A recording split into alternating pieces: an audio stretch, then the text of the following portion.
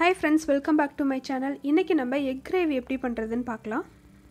அதுக்கு முன்னாடி இந்த சேனல் இப்போதான் நீங்க ஃபர்ஸ்ட் டைம் பார்க்கறீங்கன்னா சேனலை சப்ஸ்கிரைப் பண்ணிக்கோங்க, பெல் ஐகானை கிளிக் பண்ணிக்கோங்க. அப்பதான் நாங்க போடுற வீடியோஸோட நோட்டிஃபிகேஷன் உங்களுக்கு உடனடியாக கிடைக்கும். இந்த எக் கிரேவி பார்த்தீங்கன்னா ரைஸ், சப்பாத்தி, ரொட்டி, நான், தோசை இது எல்லாத்துக்குமே நல்லா இருக்கும். அடுத்து எக் கிரேவி செய்யறதுக்கு தேவையான இன்கிரிடியன்ட்ஸ் என்னன்னு பார்த்தறலாம். இப்போ இந்த இன்கிரிடியன்ட்ஸ் எல்லாமே வறுத்து அரைச்சிரலாம். 2 பட்டை 2 கிராம்பு எடுத்து வச்சிருக்கேன். கருவேப்பிலை எடுத்துக்கோங்க. 5 பல் பூண்டு, 1 துண்டு இஞ்சி எடுத்து வச்சிருக்கேன். 1 ஸ்பூன் பொட்டுக்கடலை எடுத்துக்கோங்க. 1 ஸ்பூன் சோம்பு எடுத்துக்கோங்க. 1 ஸ்பூன் சீரகம் எடுத்துக்கோங்க. 2 ஸ்பூன் கொத்தமல்லி எடுத்துக்கோங்க. 1 ஸ்பூன் மிளகு எடுத்துக்கோங்க. 12 சின்ன வெங்காயத்தை உரித்து எடுத்து வச்சிருக்கேன். துருவின தேங்காய் அரை மூடி, 4 வரமிளகாய் எடுத்துக்கோங்க. ஒரு கடாய் எடுத்துக்கோங்க. அதில் 2 ஸ்பூன் ஆயில் ஆட் பண்ணிக்கோங்க. அடுத்து பட்டை கிராம்பு ஆட் பண்ணிக்கலாம். சீரகம், மிளகு, சோம்பு, கொத்தமல்லி இது எல்லாத்தையும் போட்டு நல்லா ஃப்ரை பண்ணிக்கலாம்.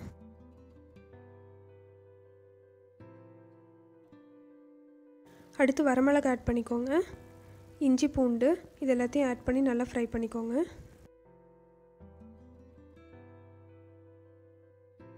நெக்ஸ்ட்டு சின்ன வெங்காயம் ஆட் பண்ணி நல்லா ஃப்ரை பண்ணிக்கோங்க.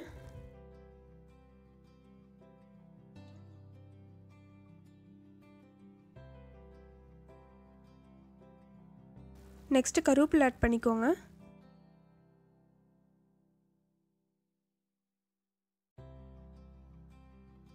நெக்ஸ்ட்டு துருவின தேங்காய் ஆட் பண்ணிக்கோங்க. ஆட் பண்ணிவிட்டு நல்லா ஃப்ரை பண்ணிக்கோங்க.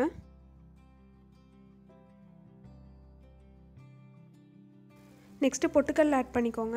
ஆட் பண்ணிவிட்டு நல்லா மிக்ஸ் பண்ணி விட்டுருங்க. இப்போ பார்த்தீங்கன்னா ஃப்ரை பண்ணியாச்சு. இதை ஆற விட்டு அரைச்சிக்கலாம். ஆறினதுக்கப்புறம் ஒரு மிக்ஸி ஜாரில் லைட்டாக தண்ணி விட்டு அரைச்சிக்கோங்க.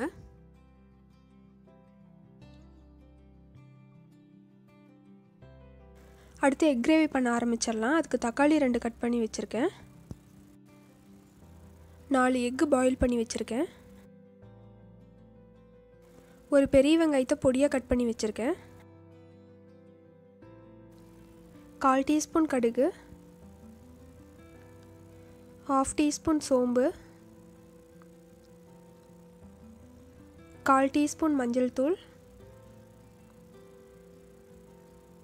1/2 டீஸ்பூன் காஷ்மீரி மிளகாய் தூள், கருவேப்பிலை,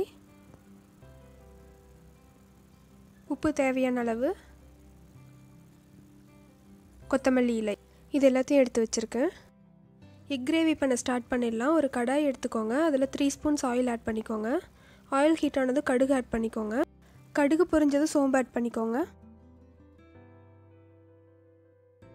அடுத்து கருவேப்பிலை ஆட் பண்ணிக்கோங்க. பெரிய வெங்காயம் ஆட் பண்ணி நல்லா கோல்டன் ப்ரௌன் ஆகிற வரைக்கும் நல்லா வணக்கிக்கோங்க.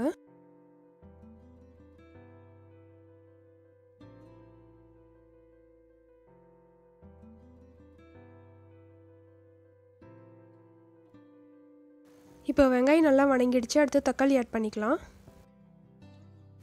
தக்காளி நல்லா வணக்கிக்கோங்க.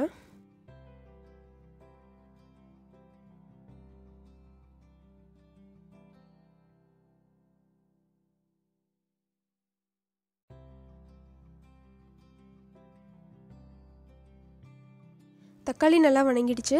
அடுத்து காஷ்மீரி மிளகாய் தூள் ஆட் பண்ணிக்கோங்க. மஞ்சள் தூள் ஆட் பண்ணிக்கோங்க. உப்பு தேவையான அளவு ஆட் பண்ணிக்கோங்க. ஆட் பண்ணிவிட்டு நல்லா மிக்ஸ் பண்ணி விட்டுருங்க. அடுத்து நம்ம அரைச்சி வச்ச மசாலாவை ஆட் பண்ணிக்கலாம்.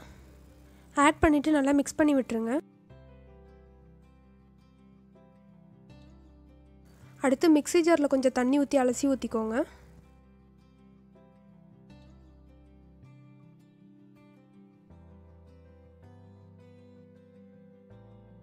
பச்சை வாசனை போகிற வரைக்கும் நல்லா கொதிக்க விடுங்க. தண்ணியெல்லாம் நல்லா சுண்டி திக் கிரேவி ஆகிற வரைக்கும் சுண்ட விடணும்.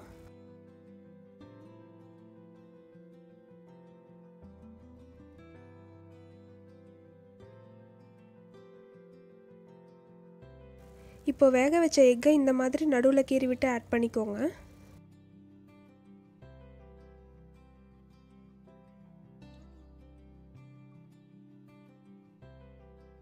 ஆட் பண்ணிவிட்டு நல்லா மிக்ஸ் பண்ணி விட்டுக்கோங்க.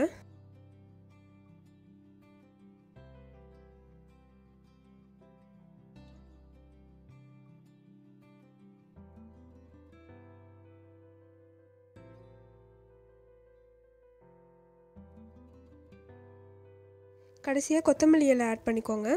ஆட் பண்ணிவிட்டு நல்லா மிக்ஸ் பண்ணி விட்டுருங்க.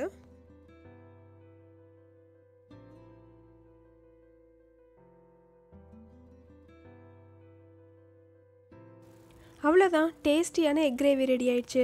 கண்டிப்பாக இந்த டிஷ்ஷை நீங்களும் ட்ரை பண்ணி பாருங்கள். இந்த வீடியோ உங்களுக்கு பிடிச்சிருந்தா வீடியோவை லைக் பண்ணுங்கள், ஷேர் பண்ணுங்கள், கமெண்ட் பண்ணுங்கள். அப்படியே இந்த பெல் ஐக்கானையும் கிளிக் பண்ணுங்கள். தேங்க்ஸ் ஃபார் வாட்சிங் மை வீடியோ ஃப்ரெண்ட்ஸ். நெக்ஸ்ட் வீடியோவில் பார்க்கலாம்.